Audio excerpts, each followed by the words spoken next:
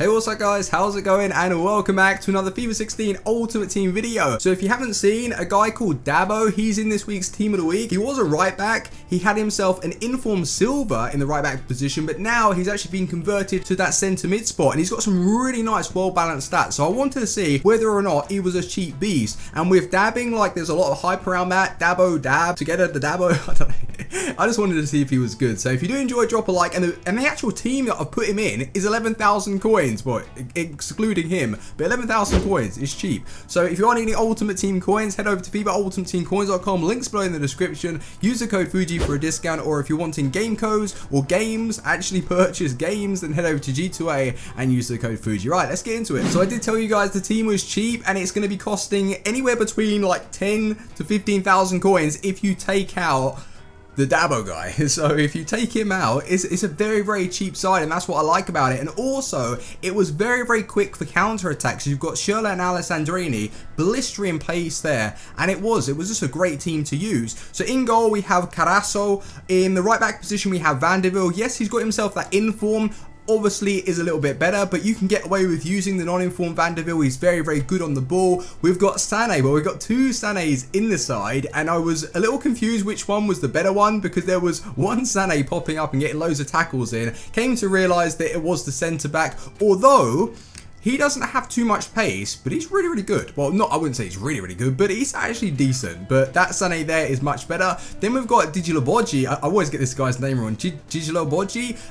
If I'm not mistaken, he's on loan from Chelsea to Werder Bremen. Then we've got Rodriguez, left back, who's going for 1,700 coins. What a steal for the quality that you're bringing in. When he first came out, he was like 17 to 20k. Very, very good player. Then another really good player is Castro. He was, I'm going to have to say, he was the star player in the side. Not only picking up goals, but tracking back, helping the team. Then we've got that Sané in there. Then we have Dabo. Look at these stats. 76 pace, 76 shots, 75 passing, 76 dribbling, 77 defense, and 80 physical. Really nice and balanced there. Then we have Alessandrini, who's just so overpowered. Ben Yedder, you guys know how much I like him, and then Shaarawy is a tidy player. So overall, you've not only got very, very good attackers, but you've got a good base in midfield where Sané's going to stay back and get the tackles in. And I like how the CDM, when I'm using this formation, I always look for that CDM to have less pace, just so when I am, well, when I do have possession, he's going to take his time to push up. So if I do lose it, he's just stuck there. He's too slow to move, so he's there always in the correct position. So yeah, I think we're ready to go and have a look at the clips, see what I thought about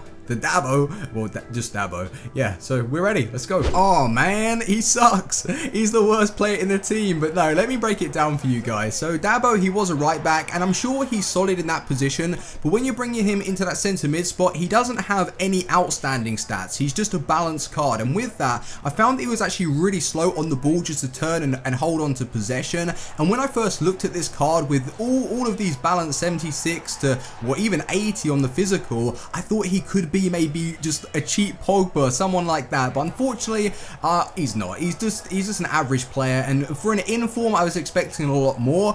But again, you can use the team. The actual formation was just working really well with the players that I picked, and the attack was very, very nice. So if I were to recommend the team to you, 100%, but maybe drop Dabo and bring in you're just looking for a French centre mid from the Ligue 1 pretty much, or if you can, yeah, you will need a French guy for max chemistry. So overall, I would actually say not to really bother and waste your coins on Dabo. Although I didn't lose that much. He was only 17,000 coins, and for 17k, you could build the whole team, and it's much better than Dabo. So yeah, I kind of am a little bit disappointed with the guy, but overall, the defense, the midfield, and the attack was very well balanced. So if you are wanting to build a cheap team, just have some fun on Ultimate Team, then go forward and build it. But yeah, just Dabo doesn't really cut out for a centre mid, nor he probably doesn't even cut out for a right back. I've never used his inform nor his non-inform, but this second inform gold, yeah, stay clear of it. It's not that great.